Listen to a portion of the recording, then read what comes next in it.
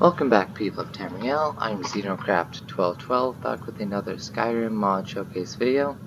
And as you can see, that is Alduin's Wall. We are inside of Skyhaven Temple. And this mod is called... I'm not sure what I'm going to call it. Probably Akaviri Daikatana, or Two-Handed Blade Sword, or something of the like. But this is a mod that I made that simply adds a two-handed version of the blade sword. It can be found with the blade sword, which would be laying facing, let me just kind of manipulate this mace to the place that it would be. Sort of like that. There we go. They're crossing blades, basically. And this is based off of the ebony blade, obviously, because it looks exactly like it. A two-handed version of dragonsbane based off the feared ebony blade, and does 50 extra damage to dragons. And it has the same special enchant that dragonsbane has the same visual appearance, and it swings wicked fast.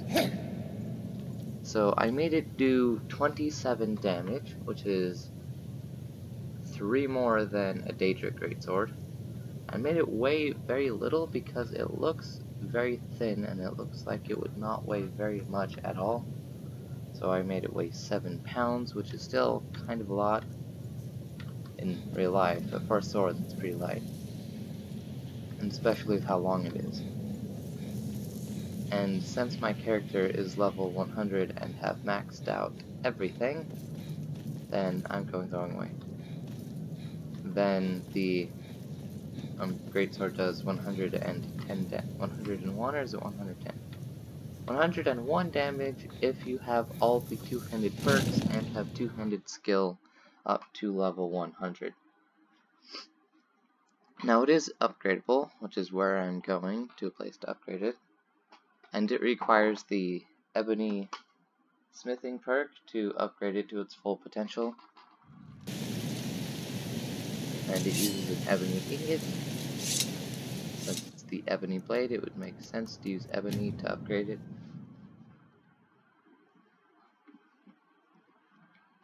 And we're just going to another player home mod that I've shown off in the past. Is there a way to turn down rain noise? That's interior rain. Lightning I want turned down. Way down. There we go. Well, now the lightning won't be as obvious. I wish the rain was more quiet. Anyways. Actually, no, there's a way I can solve this problem right now.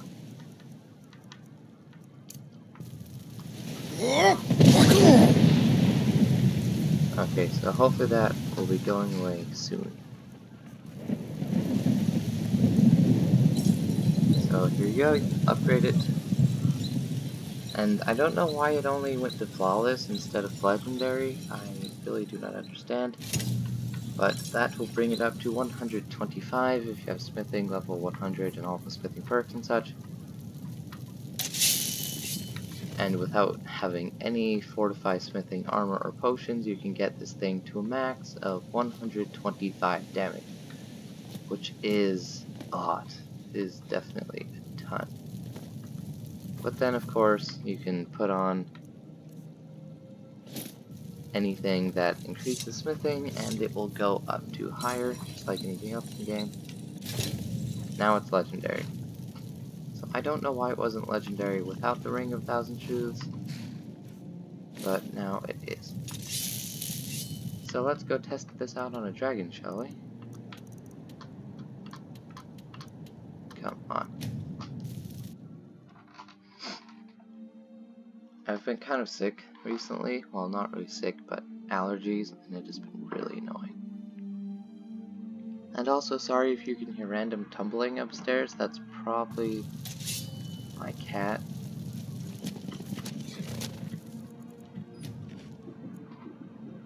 See the Milky Way running across the sky there? And the stars are actually caused by the original gods fleeing the planet, I can't remember, Nern, I believe, to get back to Aetherius. And then the last one to leave was Magnus, and he left the sun, which is the largest hole. So every star is simply light coming from Aetherius to Nirn through a hole that the god made, which is kind of interesting. Anyways, here is a dragon, and this will probably one-shot it actually. Oh great, that's helpful. Do I have dragons? Nope. Actually, one sec, I'm going to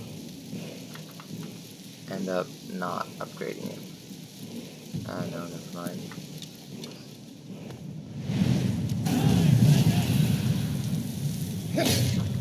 Wow.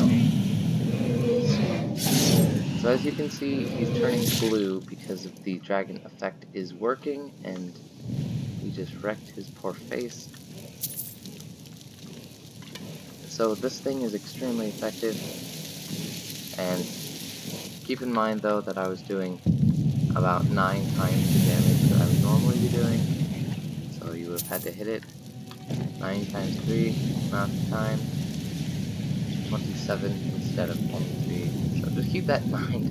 Unless you have the Ring of Thousand Truths or have like all of your armor fortify smithing, you're not going to be able to kill it that quickly. But I think I'm done. Like I said, this is a small mod that adds this weapon.